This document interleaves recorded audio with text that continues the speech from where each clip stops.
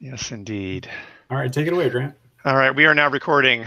Good morning, good afternoon, everyone. My name is Grant Gainey. I'm on the Pulp team. I've worked at Red Hat for a long time, and the session we're going to be doing today or this morning is on community use cases. And I'm hoping largely to be facilitating this. We're trying to gather information from our community that we might not already have. So I'm actually going to try and be quiet, which my coworkers know is a challenge. Let me see if I can share the document here. Let's try this. Community use cases. All right. I'm going to go look on the stream and see how that, I should be sharing at this point. You are. Yes, I see it. Okay, there we go. Just trying to see how that looks on the screen to the stream to make sure it's not big enough. Hang on. And maybe take it out of edit. Or both mode, yeah. Yeah, I'm going to, we'll leave it in just display mode for the moment. I am going to be taking notes directly into the document, so I will probably switch it to edit mode and so that people can refer to it. Actually, hang on. I have an idea. My apologies for not thinking of this in advance. And if you're going to edit it, you also could consider just keeping it in. I have it in a separate tab so that I can edit it in one place and you all can look at it in the other place. All right, so welcome to the Community Use Cases meeting. I'm going to go through a brief description of what we're trying to gain from this and then hopefully turn it over to the folk that are listening. So as you all know, Pulp 3 was designed largely on top of our experience with running Pulp 2 for several different stakeholders. And a lot of what Pulp 3 does is very much informed by that experience.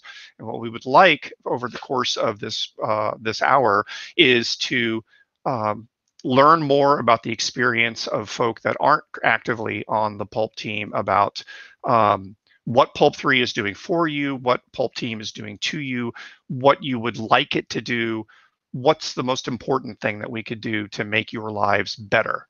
And to kind of focus that discussion, I've put together 4 questions that I would like to let anybody give an opportunity to answering for us. And those questions are, what is your problem that you're trying to solve? Give us a description of what your context is. Which plugins are you currently using to solve that problem?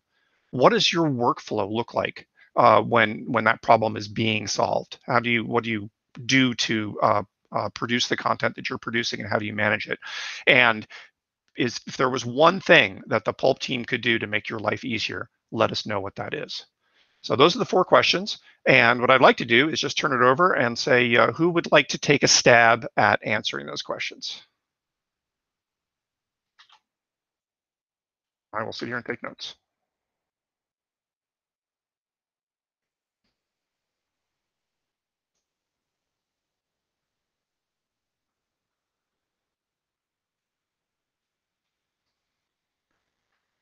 I'm going to start picking on people in a minute.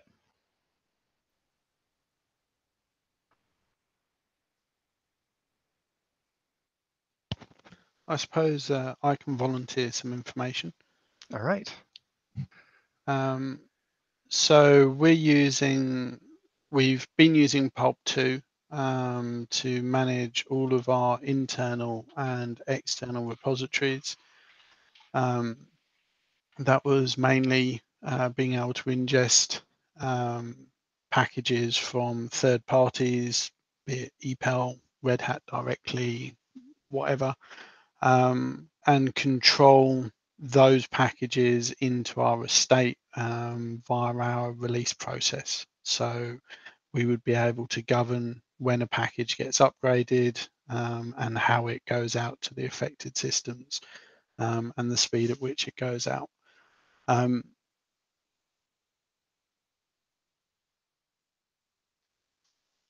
With regards to the workflow, I suppose there's 2 examples. One is where we're mirroring an upstream location or data source we have a notional dirty repo, which is a verbatim copy of the public repo.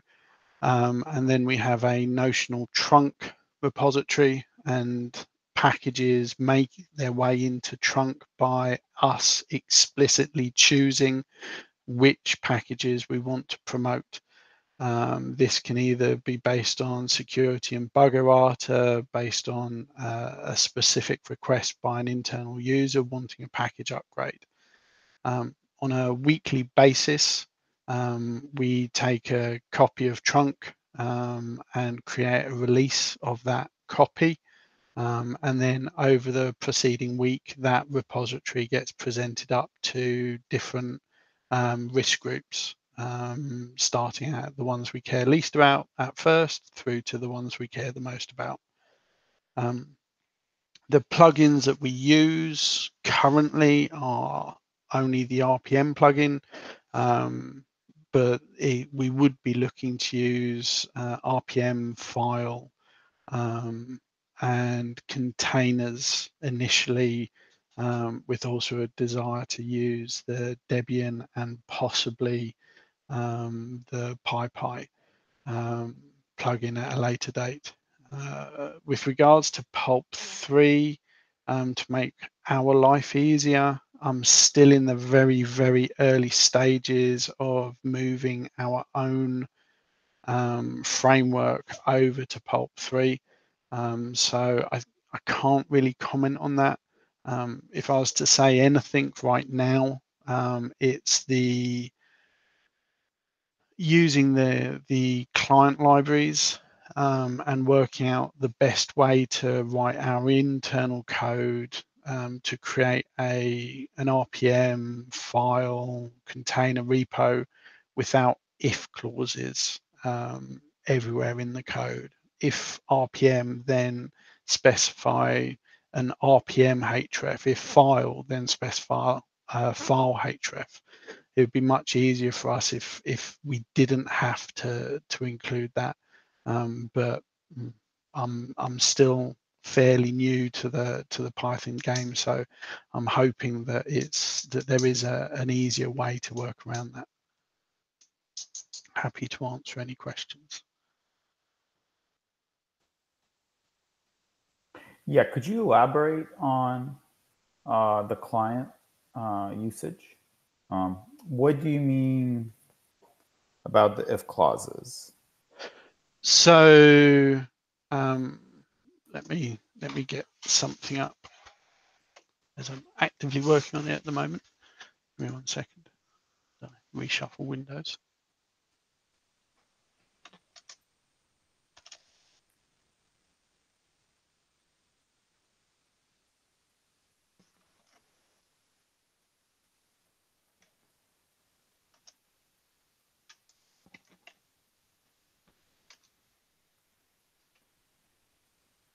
So at the moment, let's say I wanted to create a publication.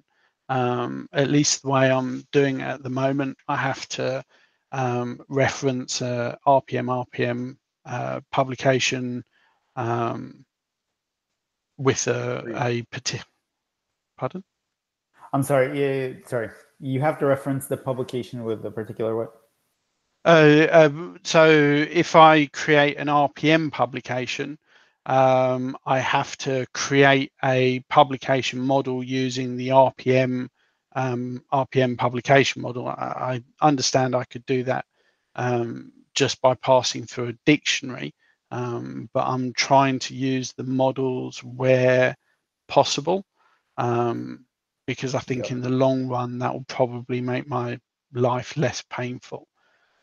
So if I wanted to try and write code that will create a publication for a file type repository or an RPM type repository, or possibly the container type repository, I need, if it's one or the other, I need to either generate an RPM publication model or a file type publication model, as opposed to a slightly more generic publication model. I see. Yep. That makes sense. Similarly, when creating a distribution, one of the elements that I have to pass in is an RPM distribution equals, and then pass in the distribution model. Again, I'm having to explicitly specify that it's an RPM distribution type, as opposed to it being a slightly more generic endpoint that I'm connecting to. Yep. But I'm very happy to acknowledge that this could just be lack of experience on my part from a programming perspective. Yeah, and what is your programming experience? So the first program I wrote was the infrastructure to do our Pulp 2 coding or release, and the next major one is Pulp 3. Cool.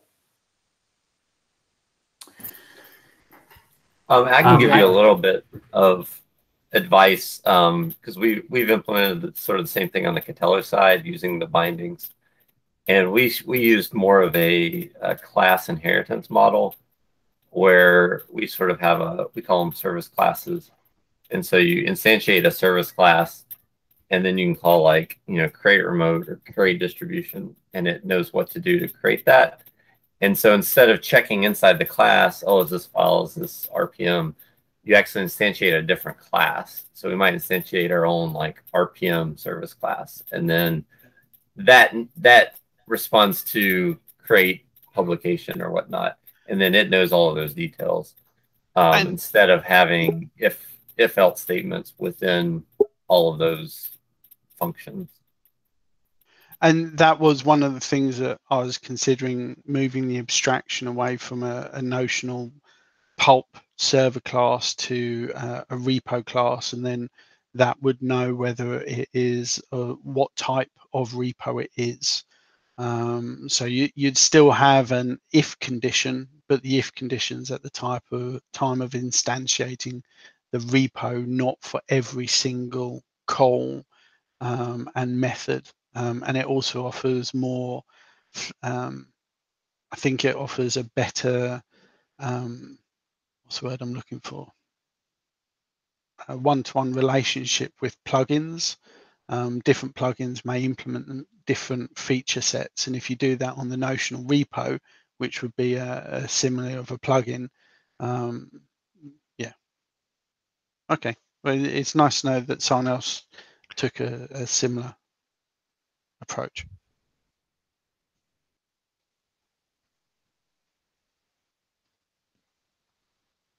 That's a great exchange. Anybody else have any questions for Douglas? Yeah, just the last thing is something similar as we experience in the CLI writing as of today.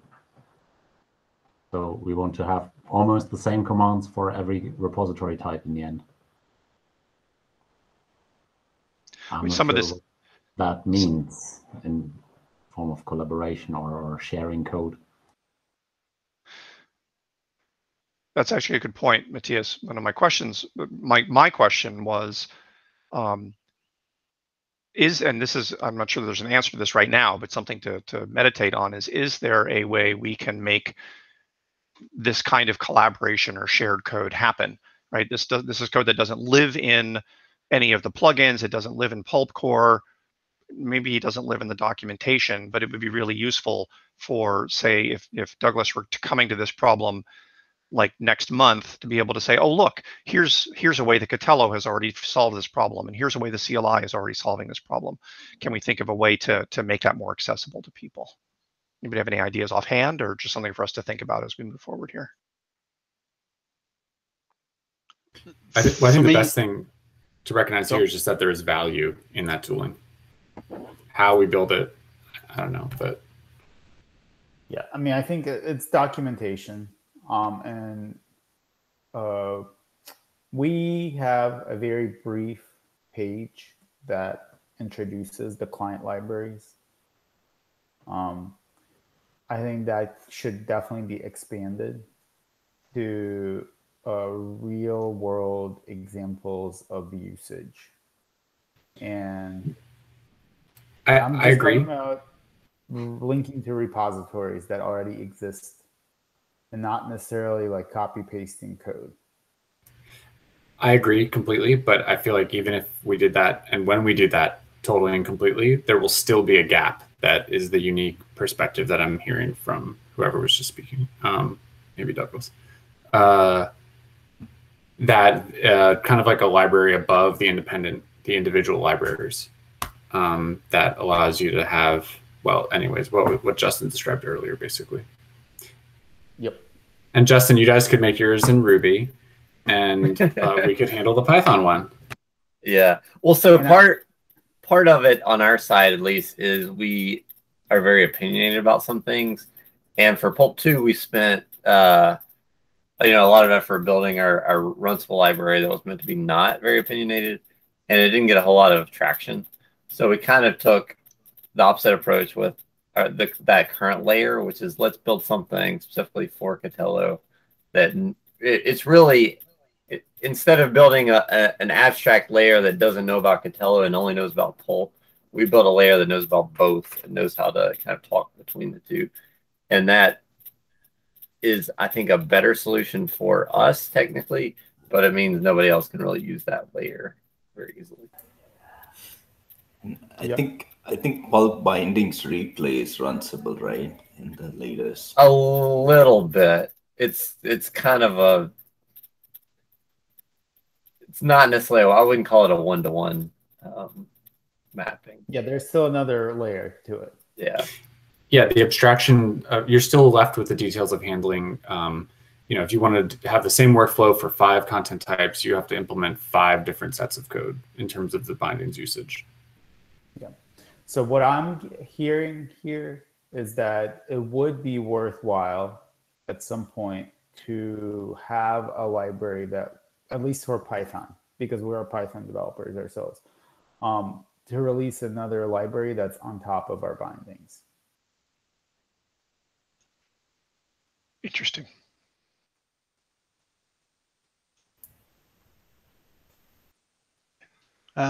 One other use case that I might mention, because I know that I've spoken to Dennis about, I think it was Dennis about this in the past, and that is with regards to, so we have the notion of 2 streams, the current release, which would be active in our primary environment, and then the new release, which is coming up through the lower tiers.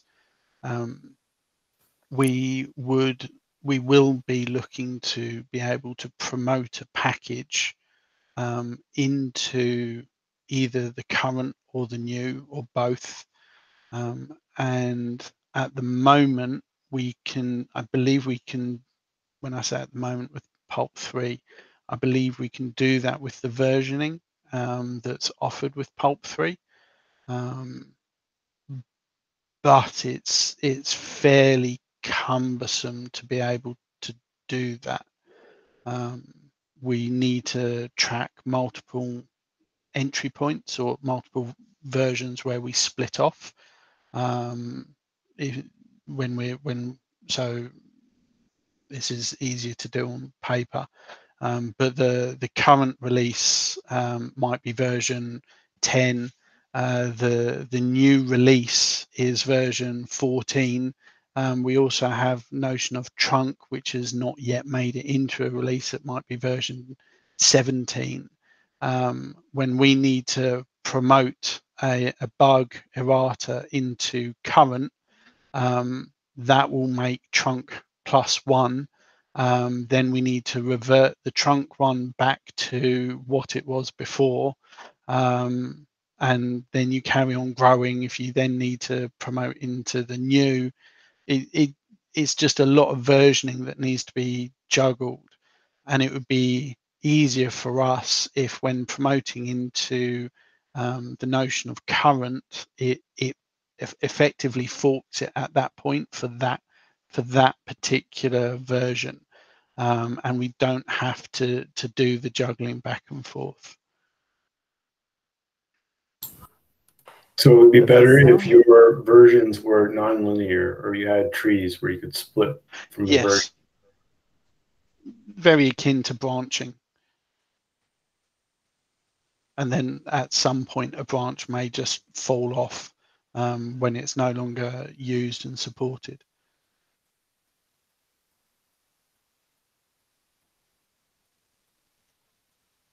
So that sounds to me like, I mean, Catello does a lot of that work, correct, Justin? That Catello's involved with that kind of workflow, is that correct? We do more of a branching workflow, and we're using it on top of the linear repo structure today, kind of. So it's, I think a while back we had talked about a branching structure and just the complexity of it within Pulp. There wasn't a clear benefit for the added complexity at that time. I think there's actually an issue in our tracker about this, but we didn't prioritize it, so we never looked at it really. But there's an issue, I think, or a feature, I guess. Yeah, we've definitely discussed this in the past. And the implementation details is where it all dropped off.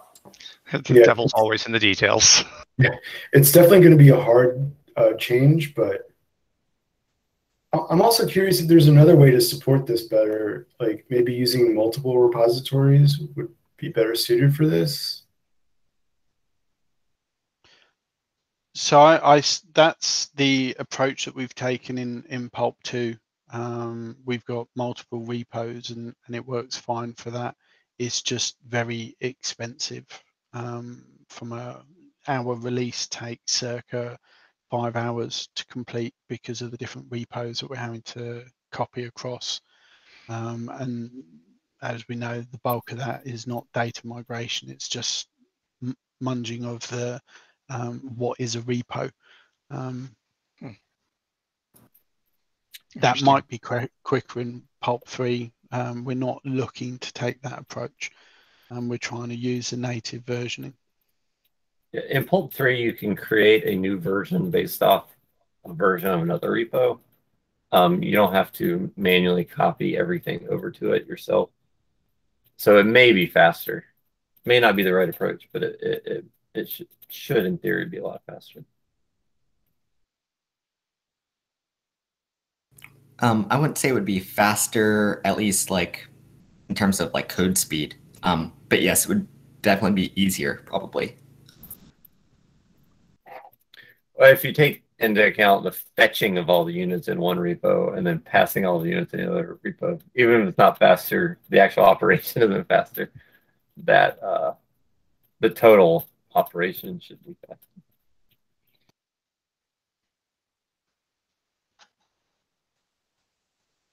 So in this scenario, each branch would be a different repository? Yes, that's what I'm hearing. And that we've seen this pattern in other places, specifically to address this exact issue. I have a dev set of repos that I'm doing really heavy active testing on. I have a QA set of repos, that's my automated testing, and then I have the release repos. And I move content, I promote content from one to the other. And as long as everything is moving through my normal release cycle, then the linear versioning works. It's Douglas's first scenario, right? Dev is 17 and QA is 14 and release is 10. And then there's a Sev1 CVE released and it just got announced and we have to get it onto all of our systems by midnight tonight or we're all fired. And that has to go like directly through the process or even skip directly to release and become available as fast as possible. It's a very, very real world use case. And the question in my head, and I don't think this isn't answerable here, one is Pulp. One of the things that we've done in Pulp 3 is try and focus Pulp more on a specific job. Like Pulp 3, for example, doesn't know about the clients that are subscribed to things. Pulp 3 doesn't care about applicability because its job is to manage the content and only manage the content.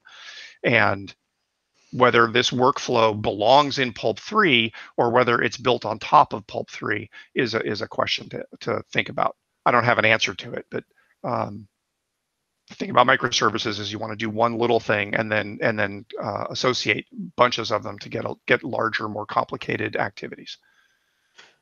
I think I was gonna say I think this struggle is that in the automation you build up the promotion process, and it's promoting this repository trunk to staging, staging to prod, and Pulp 3 is not a microservice.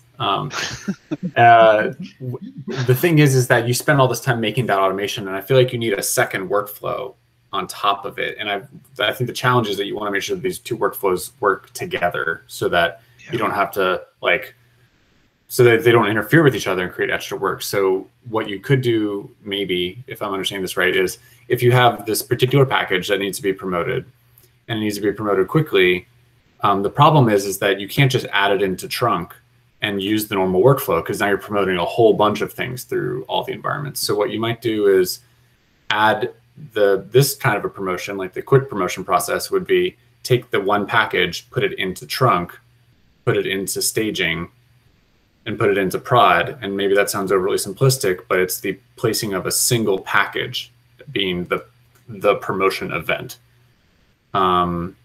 Or maybe you're putting it into trunk and staging, and you're actually promoting all of staging to production. I'm not sure if you want the full package set there or not, but in the event that you don't, perhaps you need to, perhaps maybe the crux of the issue, now that I'm even talking about it, is that you want to test your staging environment and you want to test all the exact packages in staging. And so you have to take your staging environment back. And I guess this is where we get into the branching once more. But if you did just bring your staging environment back to an exact mirror copy of what your production environment is, add in the one package, the normal promotion workflow would effectively reset the pipeline back to what it's supposed to be. So maybe it's not so bad.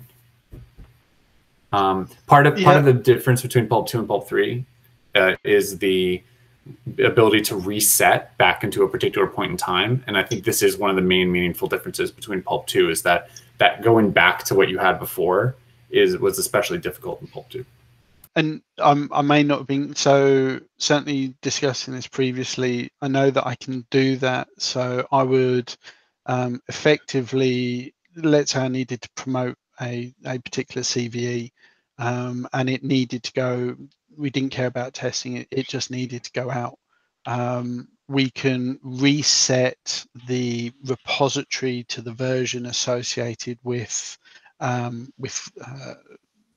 the current main release.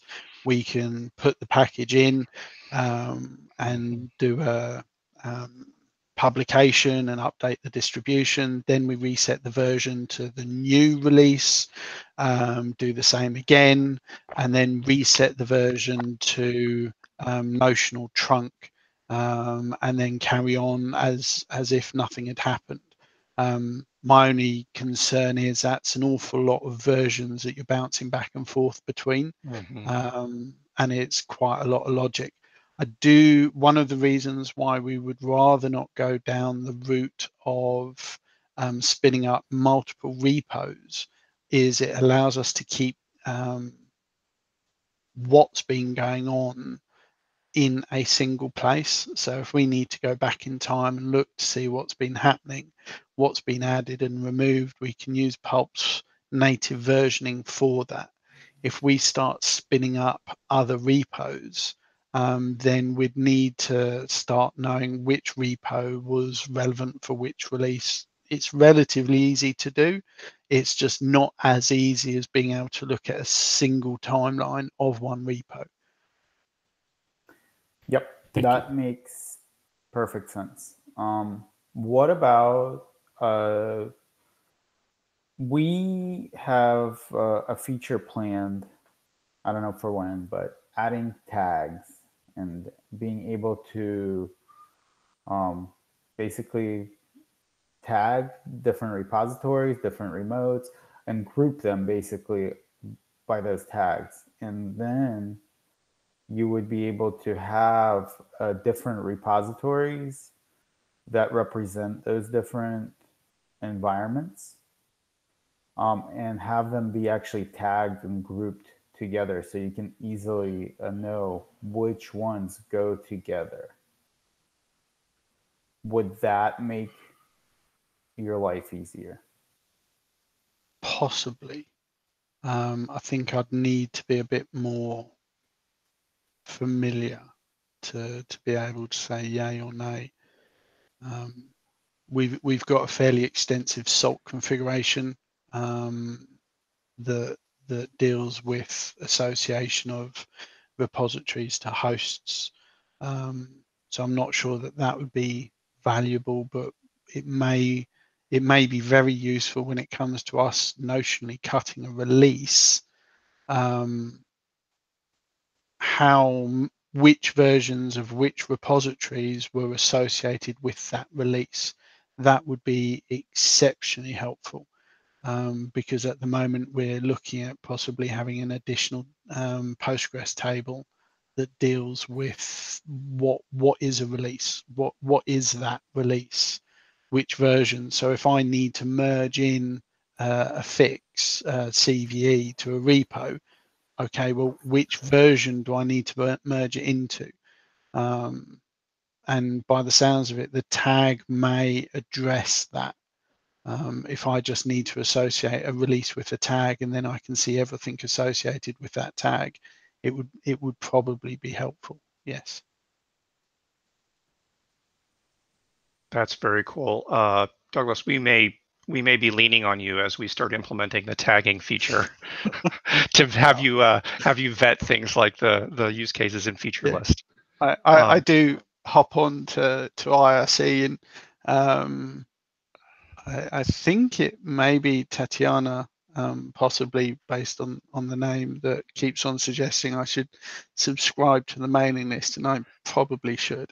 Yes, please. Also, for you may not realize this, what we all have all realized is that when Tanya makes a suggestion, what that means is, no, really, go do that right now. Yes. Listen, this has been great, and I really appreciate the feedback. We have 15 minutes. I would like to at least open the floor and see, is there someone else who would like to answer some of these questions for us? Wibbit has done a great job describing his particular scenario. Who else might want to take a stab at the 4 questions I have here?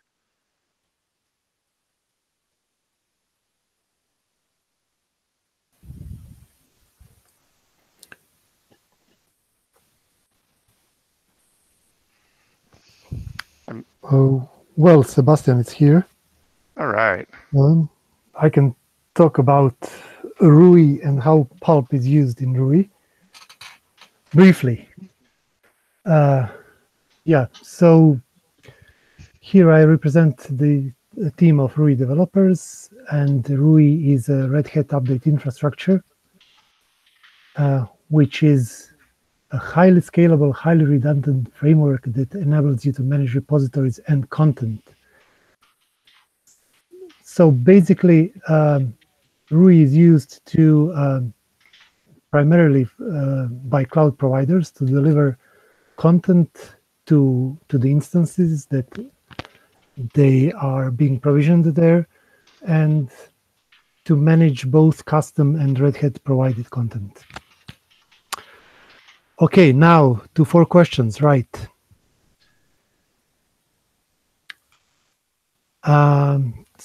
Yeah, what plugins do we use? So right now, the current version of Rui, which is in production, is Rui 3, and that is based on Pulp 2. And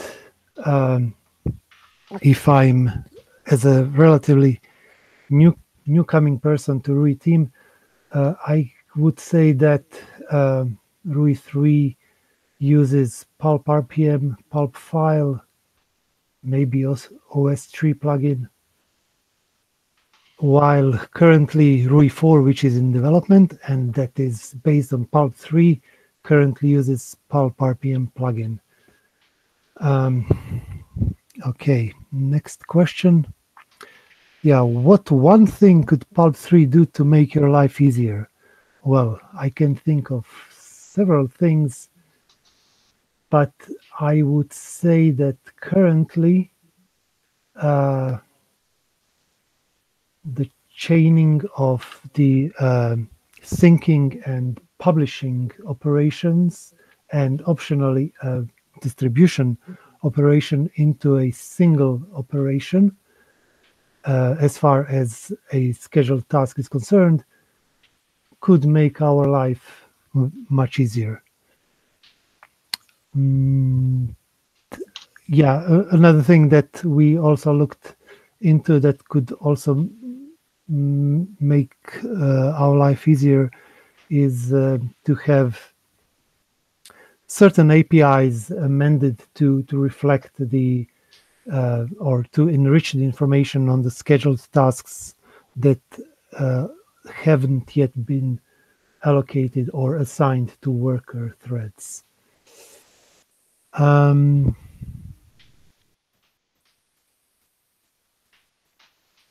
What else?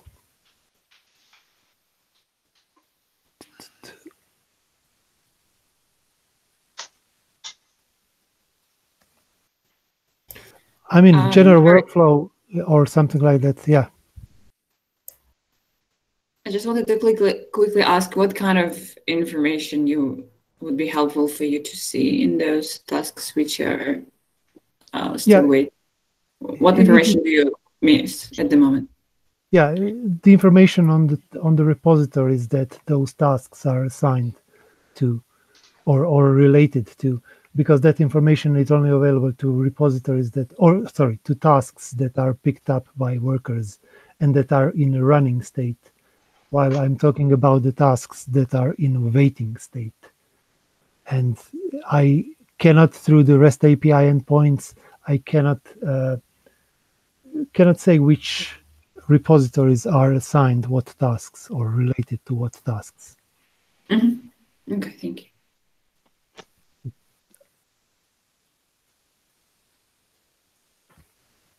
Sebastian, can I ask, and actually I'm going to go back to Douglas in a second too, so you might be able to answer the same question. When you're talking about Rui, what's the scale you operate in terms of, how many repos, for example, does a typical Rui instance deal with? And what's been your experience working at whatever scale that is? Okay, yeah. Martin, are you maybe present? I can answer that question. So in this moment, you need to differ two kinds of customers for Rui. One kind of customer, both of them are what we call cloud providers, but one, and there is more of them, is basically providing content for their internal clients.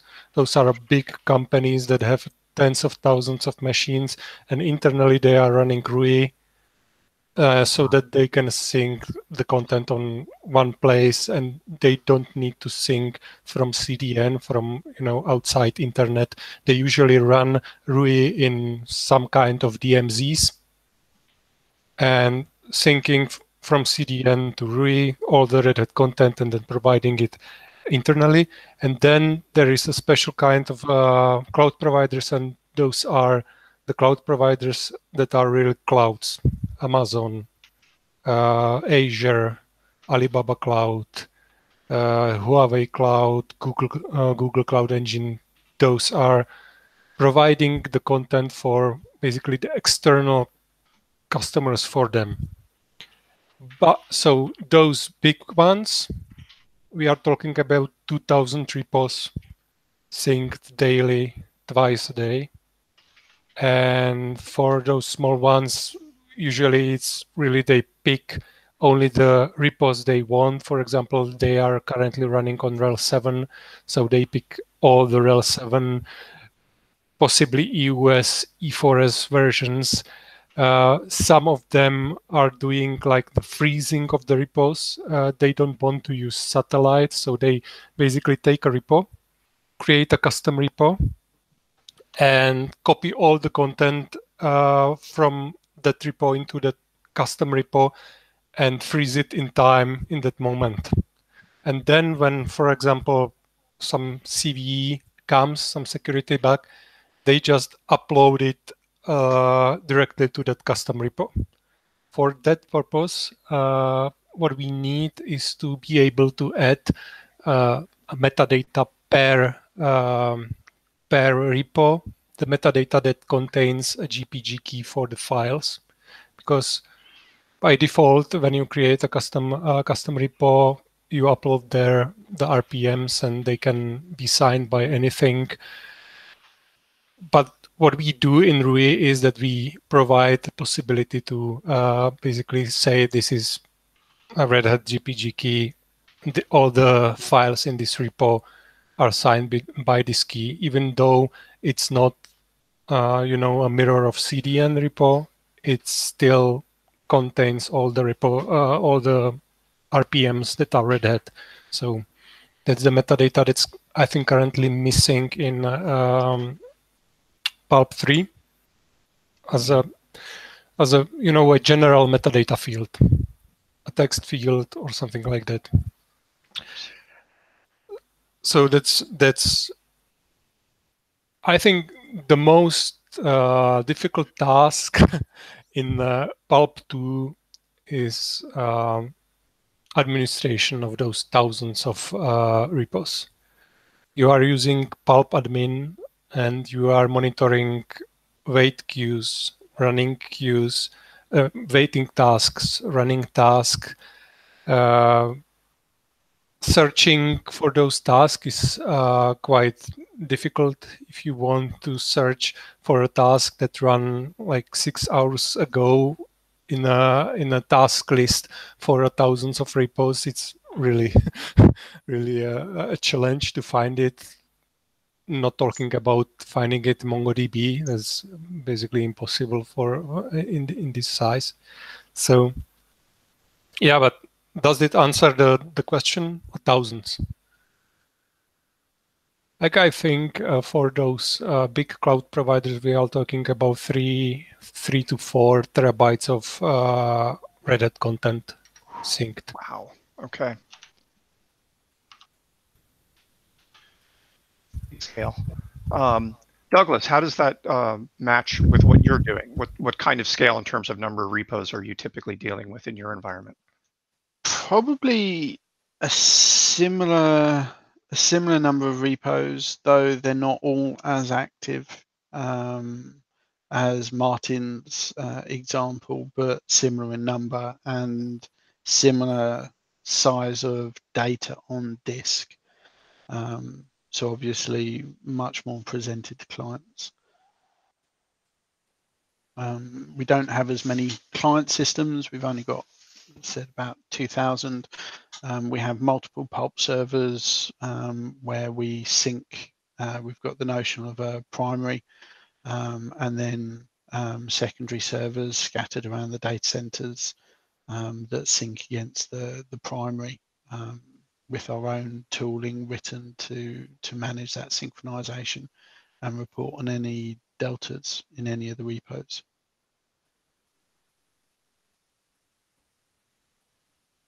That's really interesting, especially the primary secondary approach is useful to me anyway. Nice. Questions, folks? We have 4 minutes. Yes, the chaining of commands like sync publish, would it help if that is done on the client side? If we like had a library that was able to start a sync task, wait for it to finish, and then do the publishing?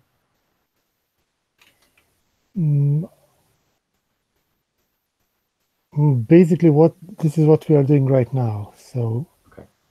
I guess that wouldn't make our life easier then, but because yeah. It's not a difference. I see. Yeah.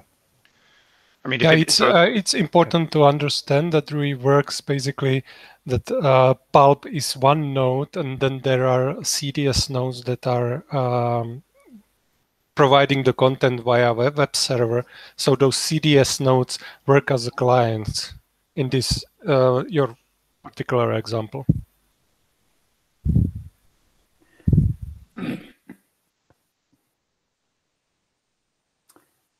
Douglas, do you do any sort of backups of your Pulp servers? No. And she laughs. Yeah, yeah. We're all like, yeah. So in all honesty, to answer that, we've got the fact that we've got the primary and secondary nodes. If the primary blew up, we could, with an awful lot of effort, promote one of the secondaries to a notional primary and carry on working that way. Though realistically, we would look to rebuild the primary as soon as possible and then just ingest the data back from one of those secondaries.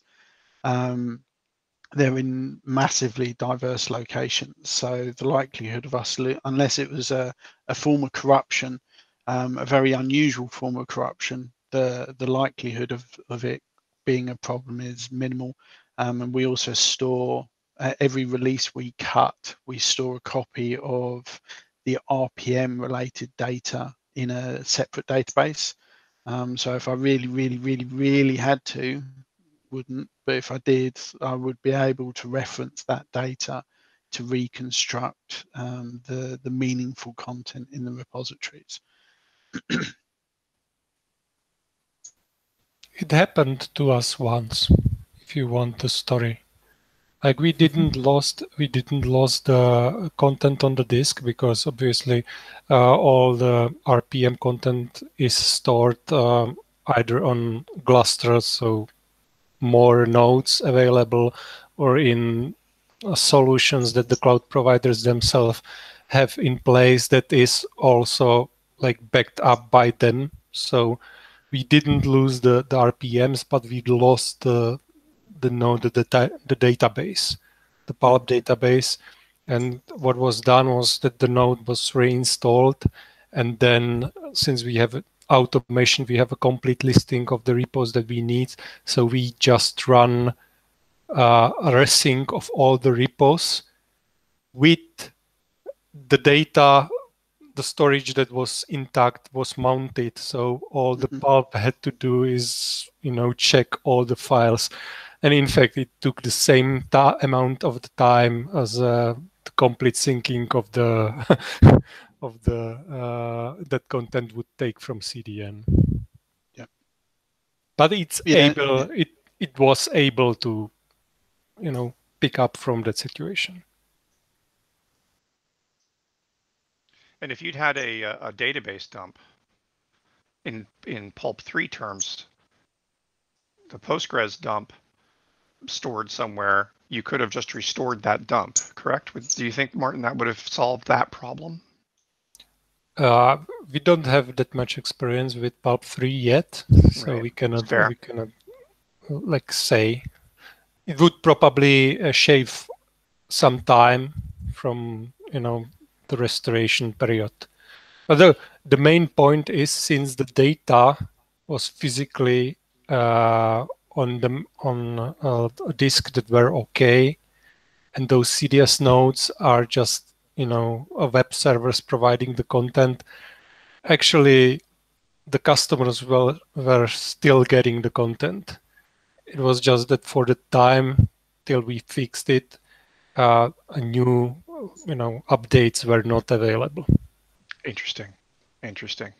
I'd love to see the root cause for or the post-mortem for that. It must have driven you guys crazy.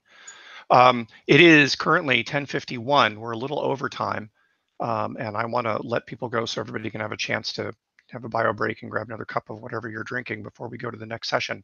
I'd like to thank Sebastian and Martin and Douglas. This has been, for me, certainly really useful, and I appreciate your feedback. We look forward to seeing you guys in Pulp's IRC channels, and we really look forward to seeing you on the Pulp mailing lists.